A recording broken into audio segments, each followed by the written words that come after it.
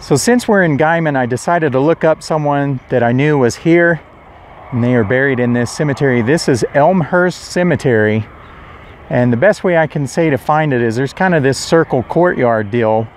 There's an informational booth right over there, and it was locked, but it was still relatively easy to find this person. The marker is different than most of the other markers in the cemetery, but let me show you who I'm talking about. So this is who we're talking about, Sammi Smith, and if you notice on the headstone it says CMA artist and girl hero. Now she was born Jewel Faye Smith in Orange County, California, but she spent her childhood in a few places, several different states. But on an episode of Hee Haw, she claimed once that Guyman, Oklahoma was her hometown. She ended up marrying young at the age of 15 and had 3 kids. After the 3rd kid, she divorced in 1966.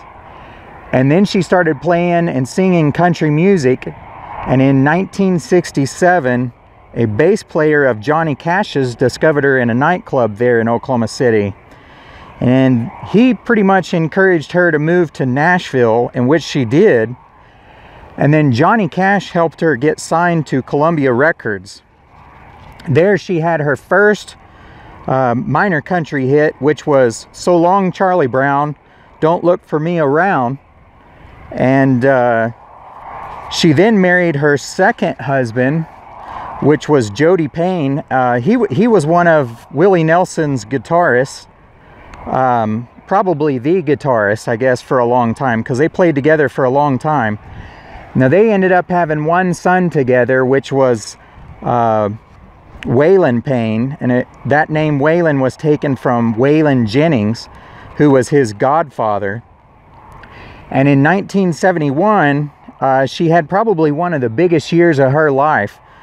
One, she ended up marrying that Jody Payne, but she also had her first major hit. It hit #1 in the country charts, but also #8 in the Billboard charts. And this hit made her really famous. It was Help Me Make It Through the Night. And it was written by Chris Christopherson, who at the time was an unknown guy. He wasn't singing. He was just writing songs, but he hadn't really been discovered yet. And so this hit made him big too. But this was such a big hit, and there was so much success with it, that it was covered by other artists, and I mean big artists. Some of those artists were Loretta Lynn, Glenn Campbell, Jerry Lee Lewis, Willie Nelson, and then of course Elvis Presley. That's just a few of the big ones. And she was always considered an outlaw country woman, which I think that's where they get the girl hero on the headstone from. I'm not sure, but you know, she was an outlaw country woman when in a time period where that was mostly men singing, like Johnny Cash, Waylon Jennings. And those two gentlemen, she remained friends along with Willie Nelson for the rest of her life. Close personal friends with them, in fact.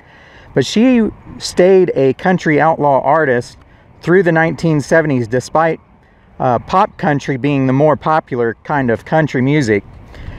She continued to have top 40 hits.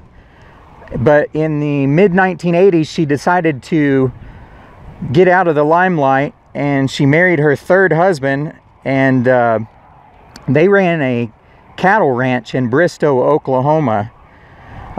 She occasionally made appearances on various shows, including the Grand Ole Opry, but for the most part, just stayed out of the fame and light of modern country music.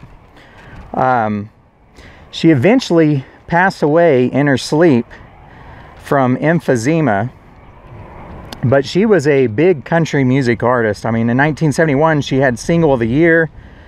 In 1972 she had Best Female Country Vocalist Performance. In 1998 she was in the Grammy Hall of Fame. And she was also nominated for the Album of the Year in 1971, as well as the Best Female Vocalist overall, not just for country music. So If you're ever in Guyman and you want to pay your respect to a country music artist who is definitely a big one and had a lot of influence on future women in country music, she's right here in Oklahoma, Sammi Smith. And then the Johnson is from this husband right here, which it says Cowhand underneath him. Don't believe he's passed away yet, but just right here.